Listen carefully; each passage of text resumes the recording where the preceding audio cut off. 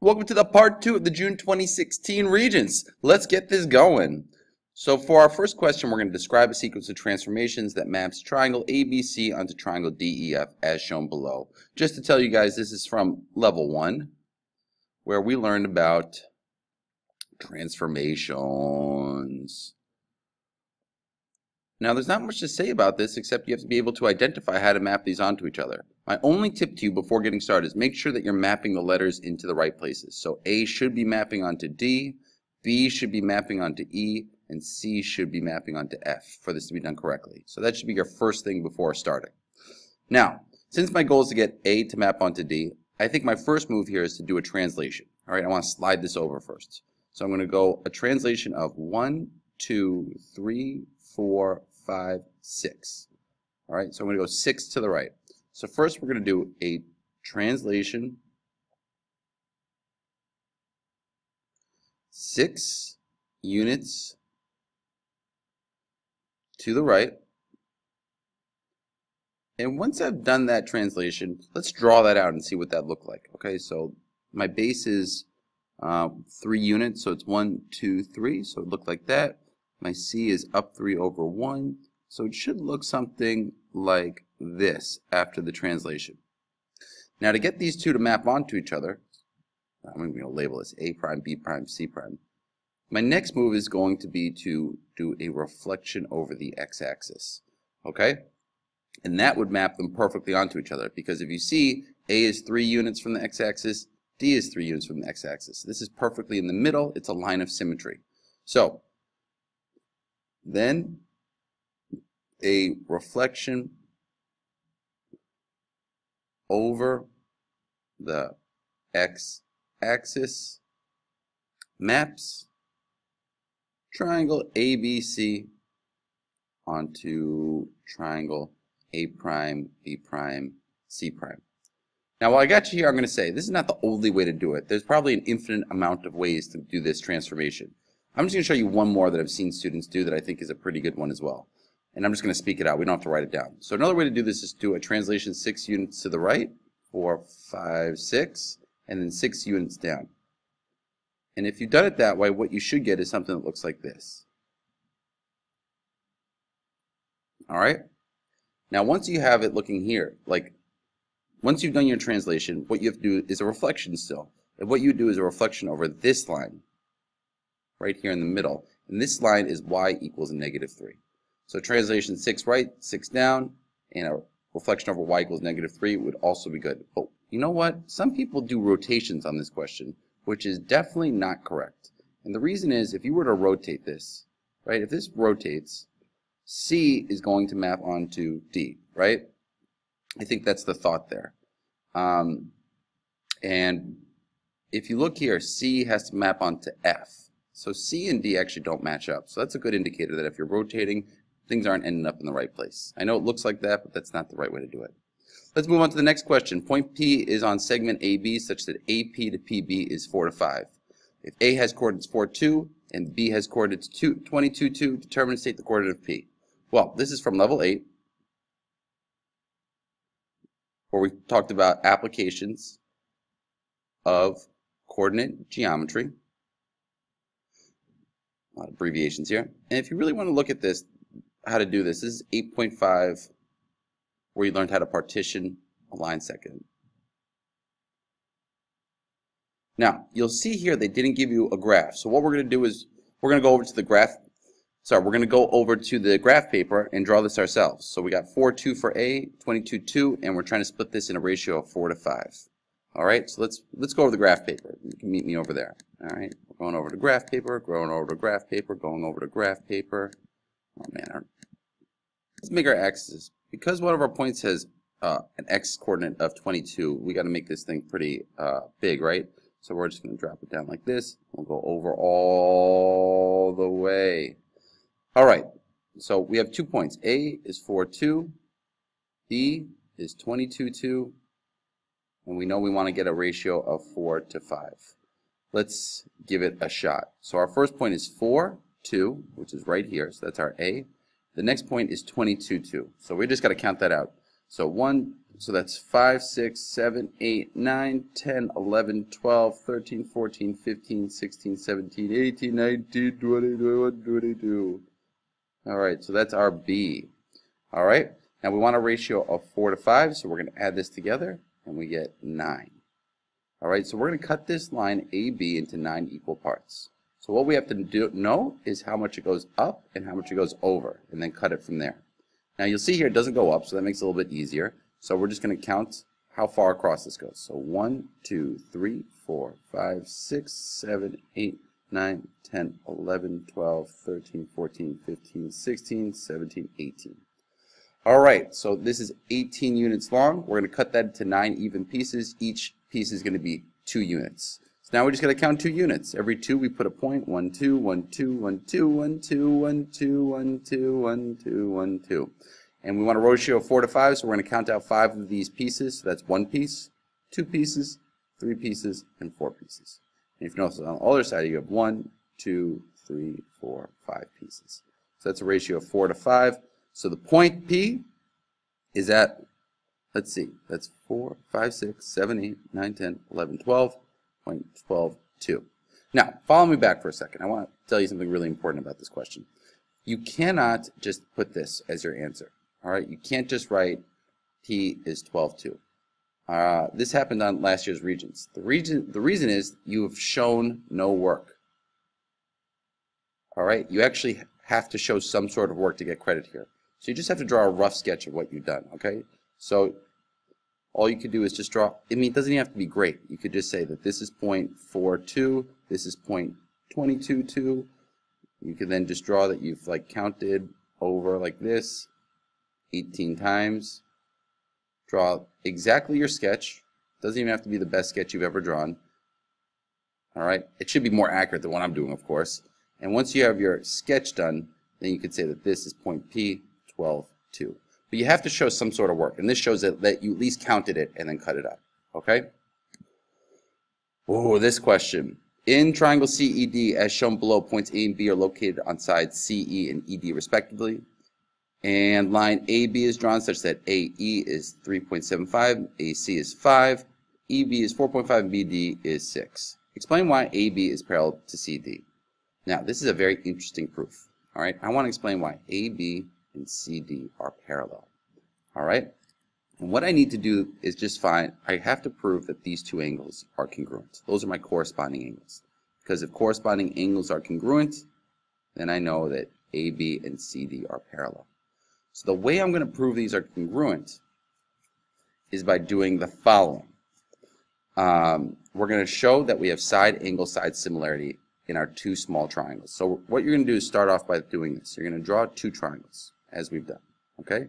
We have A, E, B, and C, E, D. Now, we know that E is congruent because of the reflexive property. And we have 3.75, 4.5, and what are our side lengths here? That's right, it's 8.75 and 10.5. And what we're going to do is just show that these two are similar triangles. All right? And if they're similar, then we know all the angles are congruent. So I know that A is congruent to C, B is congruent to D, and then I would know that these two are also congruent. A is congruent to C. So we're trying to prove they're similar, so we know all the angles are in fact congruent. So what do we have to do? We'll do a side angle side proof.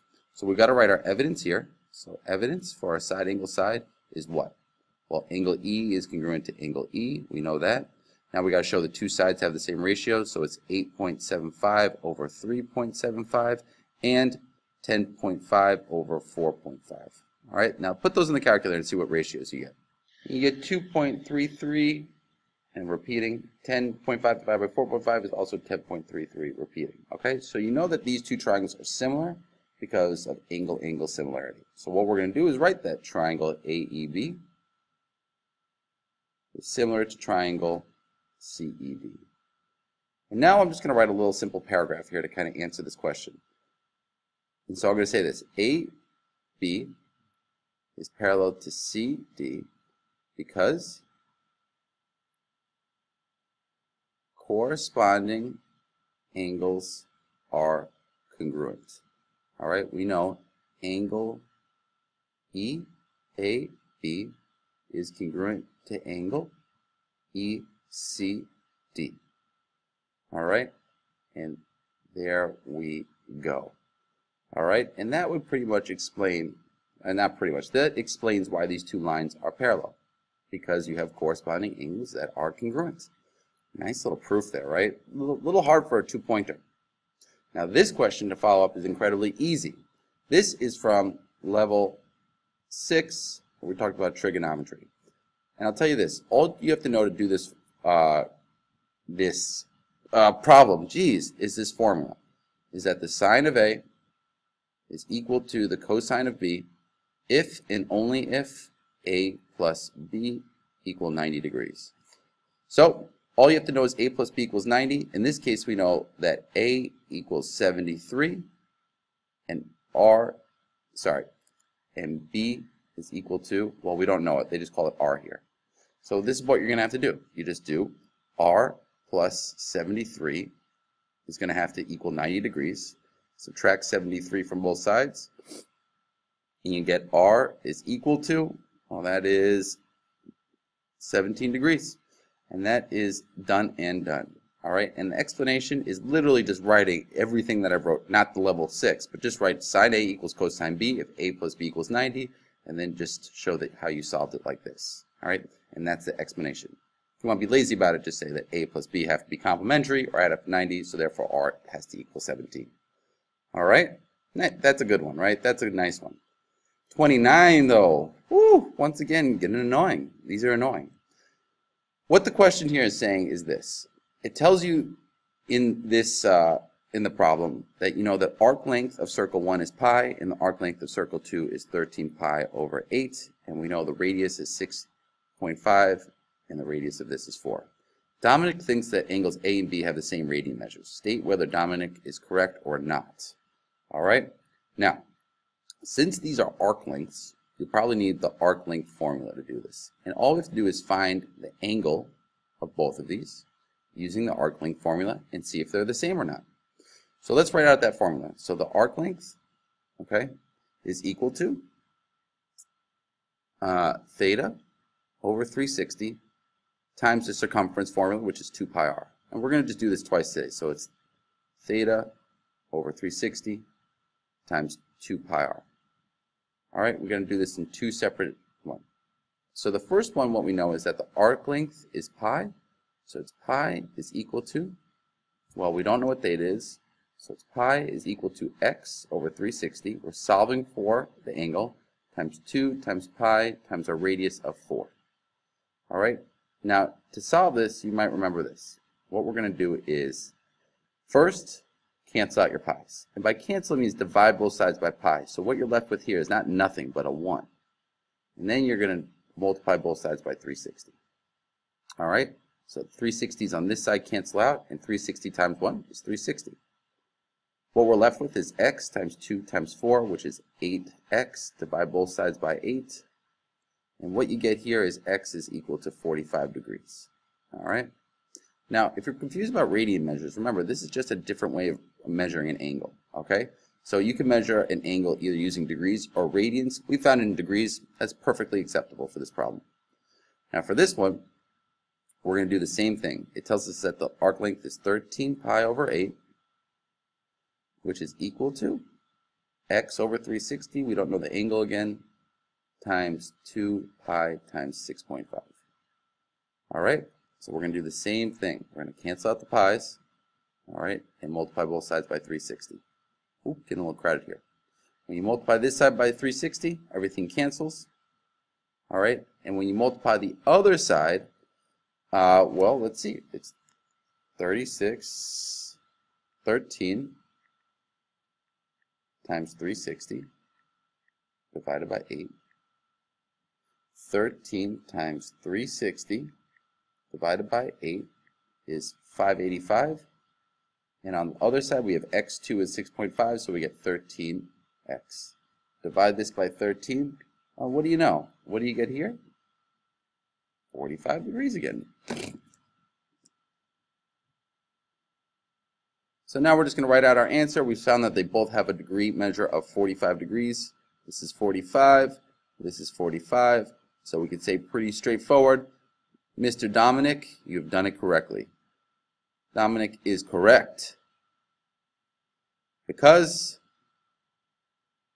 both circles have the same angle measure. Done and done. It's a lot of work for 2 points again. That's a lot of work. All right. So we got two more. Sorry, we only got one more question for this video. This one we're going to talk about in our constructions video. So we're just going to do this one. And this is just a level 6 question where you do trig. And all you have to do is draw a nice little diagram here. So you have your wall, you have your ladder leaning against it, right? Terrible picture, I know. The top of the ladder touches the building 10 feet above the ground. So we know this right here is 10 feet. So we're going to put 10 here. And the foot of the ladder is 4 feet from the building. All right, this is definitely not drawn to scale. Find to the nearest degree the angle the ladder makes with the ground. So that would be right here. You're looking for this angle, the ladder and the ground. So this is 90. This is our x. So we're going to label our sides. This is opposite. We don't have a hypotenuse. This is adjacent. So if we have O and A, let's check this out. We got so, ka, toa. O and A is going to be tangent.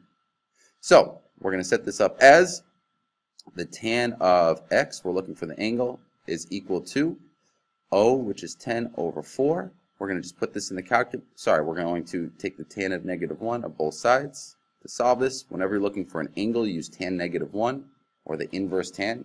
We get x equals the tan -1, 10 over 4. Let's just put that in the calculator, and we get x is equal to 68.2 basically. And this says round your error to your angle to the nearest degree. So we're going to finish this, and we're going to say the angle with the ground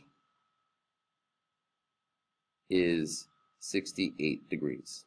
All right, notice how I put degrees, so I answered in my units, and this is to the nearest degree, so we rounded it off. All right, that's it for this video. Woo! That's a part 2 for you. Peace out. Don't forget to kiss your mama.